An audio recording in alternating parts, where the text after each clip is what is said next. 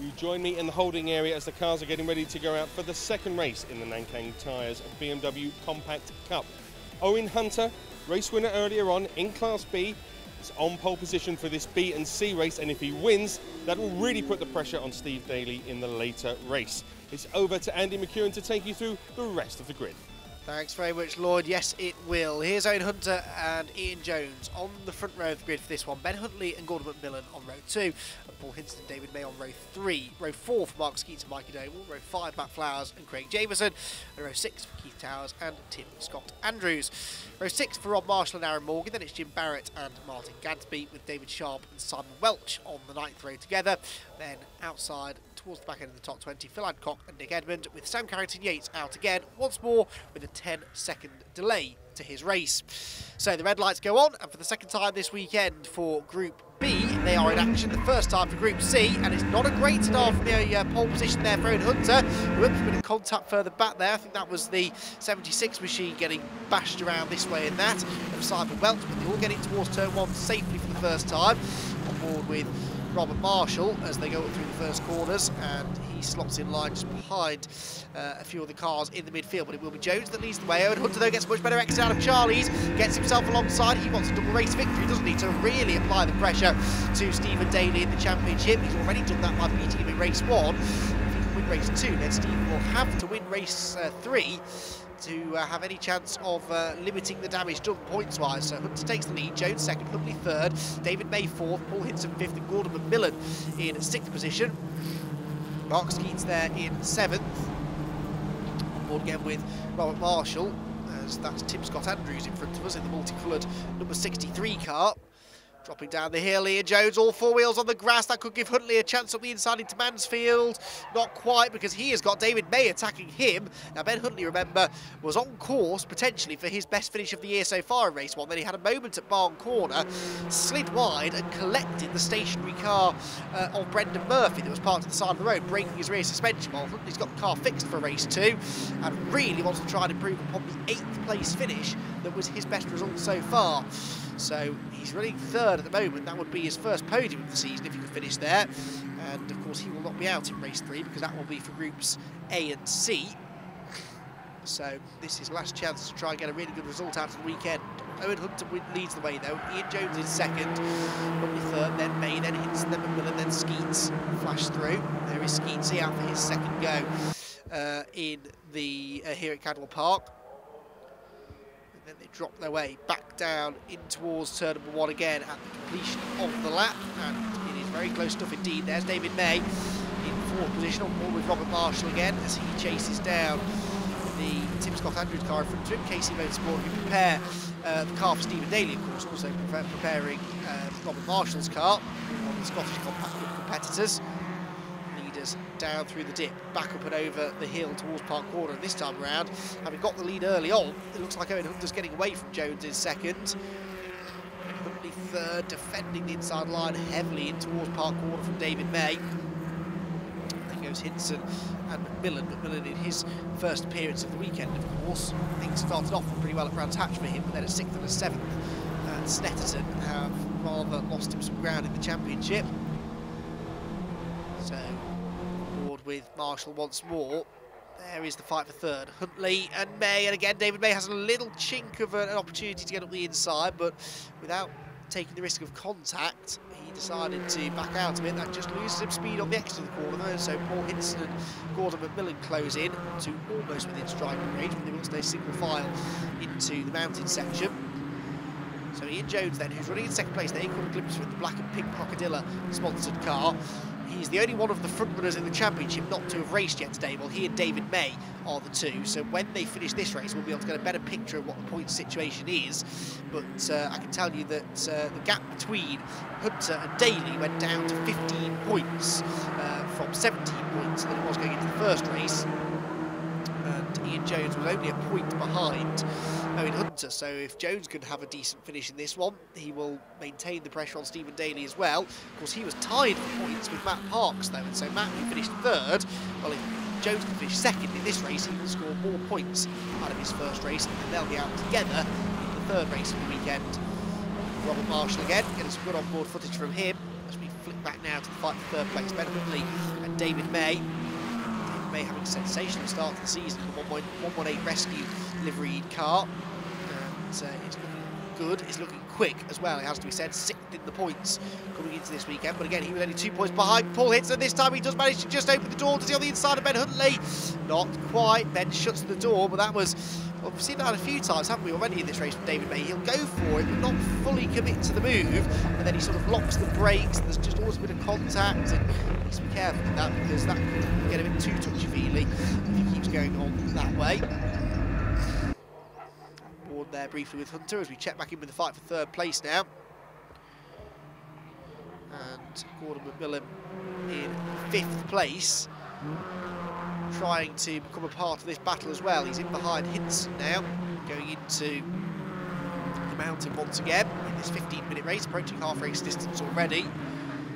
And the top two really clearing off and fairly well spaced out between them as well. It's really all about this fight for third. Can Huntley fend off David May? Watching for them as they come down in towards the right-hander at the hairpin. To back the corner I was making earlier on, Paul Hinson was only 2 points ahead of David May going into this race. Well, of course, they're both out in this one, so if David could beat him, some way towards maybe overhauling him, going 5th place in the championship. Of course, this will be Hinson's second and final race of the weekend. Marshall now. He still can't find a way past Tim Scott Andrews. He's got Keith Towers behind him, who we mentioned in race 1, having a bit of a lacklustre weekend actually by his, these days, fairly high standards. Robert Marshall at the silver car with the red wheels. Chasing him down. Speaking of chasing down, Gordon McMillan is on the tail of Paul Hinson now, properly on the tail of Paul Hinson, but they've dropped back some way from Huntley and May up the road, so there's maybe some sort of drama between those two. Leaders back up the hill again, and it is still the same order between Tim Scott Andrews and Robert Marshall. Towers is right on the tail of Robert as well, so it's almost a shame we don't have a rearward facing camera on Robert Marshall's car, because he's got attention front and back here, running in the midfield of this race. Gets a bit sideways, yellow flags out in front now. What's happened there? Somebody had a moment coming out of the gooseneck or into Mansfield. No sign of a car at the side of the road just yet.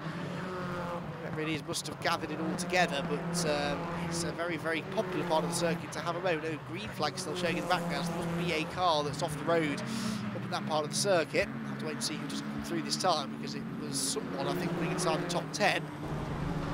Still on board with Marshall though, as he makes his way towards the Hall Bends once again. Trying desperately to find a way past TSA, Tim Scott Andrews, which I just realise is not running with any door numbers on that car, as it's very, very plain livery. It's not mandatory to run door numbers in this championship. The competitors don't. So he is doing well at the moment to keep the silver car of Marshall at bay. Across the line, Marshall this time gets himself alongside, does he? To the outside, back to the inside towards Coppice, but you're not going to get up the inside from that far back, or are you? Robert carries all the speed in the world into Coppice and proves me completely wrong, makes the move stick, and a brilliant move it was as well. So Marshall picks up another place, and he's now got a bit of clear air in front of him. He's got the car soaring at the wheel there, trying to keep it going in vaguely a straight line. Tim Scott Andrews now dropped behind Robert Marshall, and has to now, there was Aaron Morgan, who has been off. It would appear, that was the car I saw to the right-hand side of the shot, and that other side of the barrier is the exit of the gooseneck. And Aaron Morgan is unfortunately out of the race after making his way into the tyre wall. Marshall now, as he heads into the gooseneck and drops down the hill, pulling away quite well actually from Scott Andrews at the moment. Now there's still yellow flags out here. Imagine not, everyone's had a chance to see that car there, and it is a fair distance off the road, so not as close as Brendan Murphy's car was when it went off in race 1 and was then collected. Scott Andrews is defending busily here in the midfield, and this is what the racing is always like in the middle of the field. In the Nankang Tyres Compact Cup, no room to breathe, regardless of whether you're fighting for first or 21st. It's so, so close. Bunny rabbits with a grandstand view there at the side of the road, going through the hall bends, and they'll be on the lookout for errant BMWs, I'm sure. Just goes to show what a rural setting we are in here at Cadwell Park. Right, back with third place, Ben Huntley and David May still doing battle here. They've continued to got this gap now over McMillan, who is ahead of Hints behind, so Gordon McMillan's gained a place. David May understeering a little bit there as he came out of Charlie's, but he's in the slipstream now. He could have a go again at the top of the hill. He's tried this once before though, of course, and it didn't really work.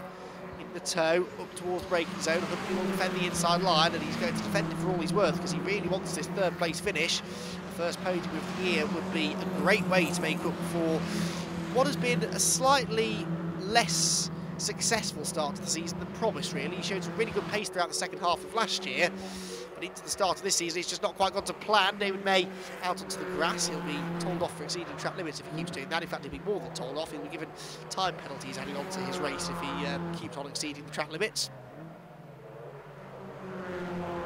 So back into the mountain, and Huntley runs a bit deep there. David May sensed a chance maybe to get alongside, but he wouldn't be able to do anything with it anyway because it's the wrong side of the road into the second part of the mountain. Their dicing, though, is allowing Gordon McMillan to make this a three-way fight for third now. So Huntley from May, from McMillan, and all three of these could do with a good result, really. Back out of the hairpin, into barn.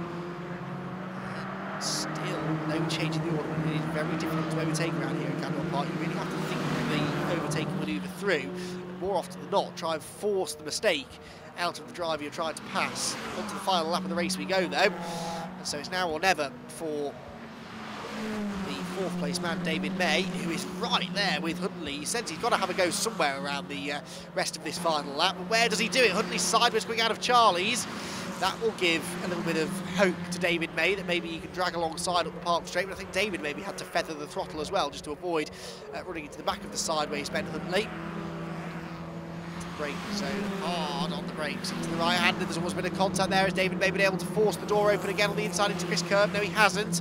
And McMillan, of course, is right there as well. They're running so close together, doing really well not to make contact. David May looking up the inside towards the gooseneck. Has he been able to make this one stick? Oh, he's on the grass. David May on the grass. Oh, so too Ben Huntley on the grass as well. But David May will go through. So what on earth happened there? They disappeared frustratingly from our sight. May is sideways again down at the gooseneck, but that was spectacular rally cross accident. I didn't even know where Ben Huntley had gone. He just appeared from the right-hand side of the screen, bouncing and sliding his way across the grass.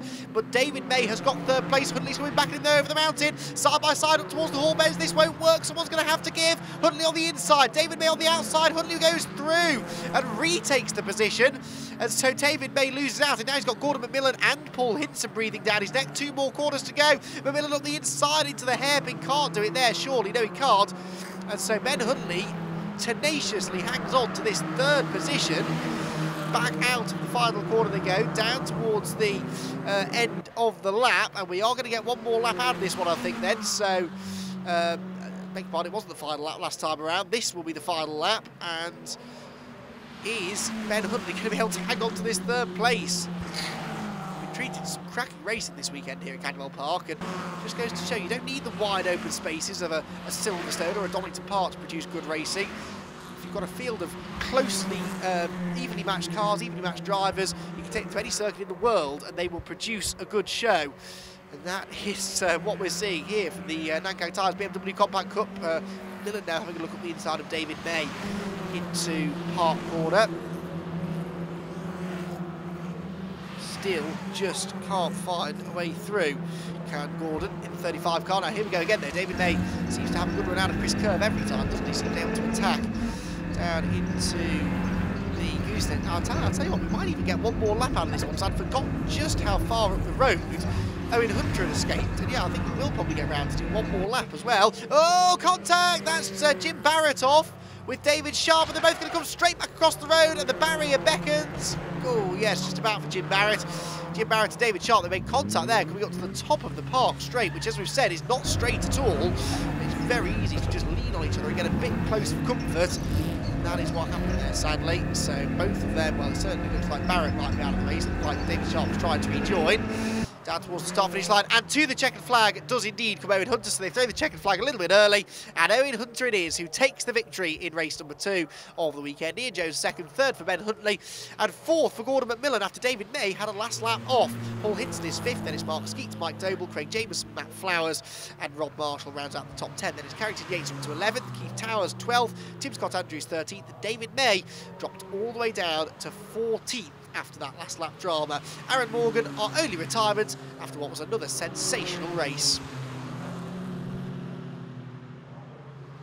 Owen, well done, 2 from 2. Puts a little bit of pressure on Steve for the final race for today though, doesn't it? Yeah, I mean, Steve's going to rise up to it. He's champion for a reason. But yeah, fantastic day. Absolutely brilliant. Couldn't hope for much more. Owen, who won it, he's on fire today, drove perfect. He didn't quite get a good start, but he gathered it instantly, got me and just edged away. So it's quite a lonely race, to be honest. Ben, well done on your podium placing. It's been tough racing here at Cadwell Park though, hasn't it? Oh yeah, I mean, this is a really balls out circuit. It's up, down, there's highs and lows, and we've been through all of it today. I can't believe, really. I'm actually quite speechless, really. I'm over the moon.